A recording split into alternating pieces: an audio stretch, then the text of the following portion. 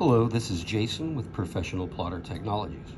Today we'll be walking you through checking your IP address and setting up your Canon Image Prograph TM, TA, and TX series printers on the network.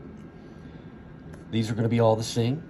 Simply go to the settings and device settings. You'll see LAN settings. And then you have some options here. You can turn on Wi-Fi, and of course it'll be just like any other Wi-Fi printer. Automatically find it, automatically obtain an IP address, and you can connect to it wirelessly.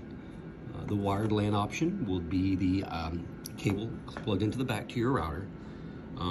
You'll need to enable the connection. Ours already is. And then you'll see your settings options and IP address. If you go into Save settings, you can go into Advanced, TCP IP settings, IP version 4, set the setting yes, IP address, and then now you'll have an automatic or a manual setup. Just like always in all printers, automatic setup is DHCP. It'll go and ask for an available IP address and set it. At that point, you will need to come back and then go into manual and add the one that it found in there manually so that it is now a static IP address.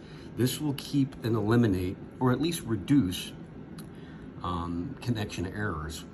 Anytime any network device is on a network, and printers especially, when you have fluctuations in power, they can lose the IP address, or when they're set to DHCP, the correct way to kind of explain this is that it'll reboot and come in and ask again, and it'll give it another one. It may change. Other devices sometimes swap IP addresses.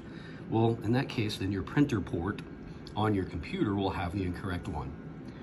You'll just put it in here, save it, and hit OK. Thank you.